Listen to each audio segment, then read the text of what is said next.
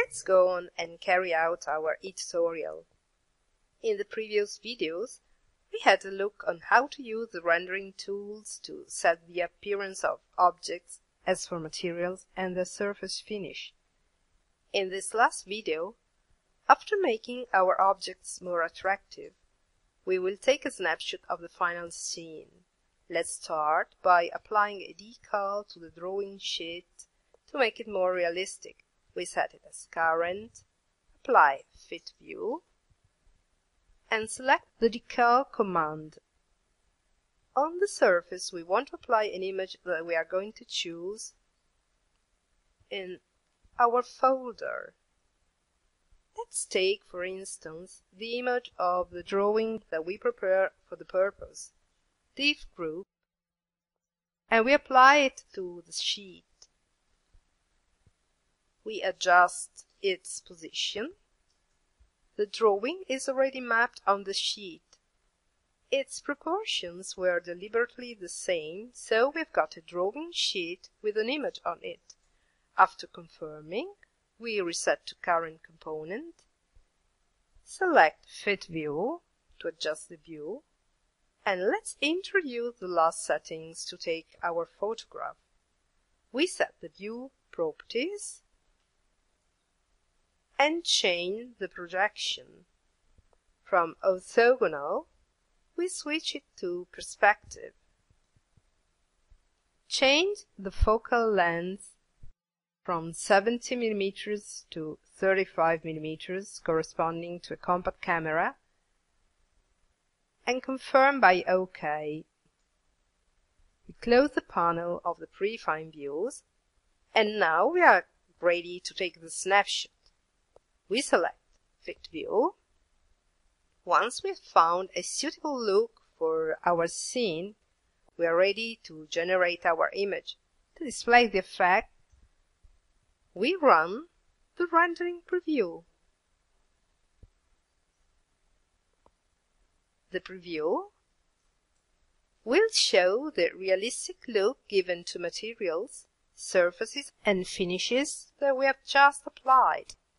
Now we define the parameters to take the snapshot.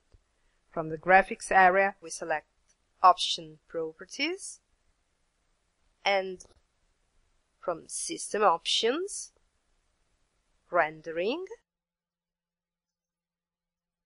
we set File, and click on the Save icon. The dialog box being displayed enables us to choose the JPEG or TIFF extensions. In this case, we choose JPEG and type the name of the image that we call photo.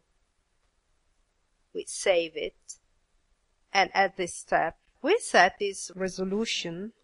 We switch width from 768 to 1500 and height from 576 to 900. Then we confirm by OK. We widen the pane, and now we are not taking the final snapshot anymore in preview mode, but in ray tracing mode, more accurate. We can see the result obtained by this technique by exploiting, for instance, the possibility of loading images from within the program files. So, let's open a new model from Template, and let's insert an image in it, for instance, ours photo. We open it and insert the image on the work plane. We now select Fit View, and let's see the objects in detail. Let's zoom over the coffee mug. We can see how the objects caliper, pen,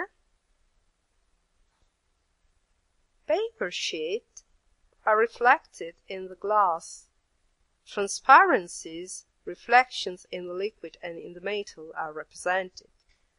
We can distinguish very well the paper sheet, the table, and even some color of the glass. Reflections in the metallic objects reflect in part the surrounding environment, the grains of the wood, as well as the varnished metal of the table. Even the look of the paper sheet is extremely realistic.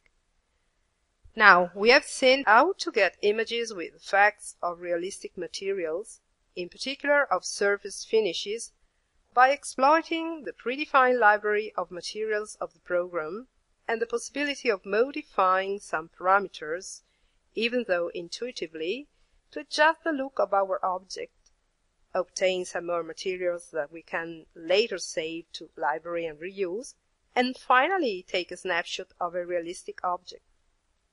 Now, we close the model from template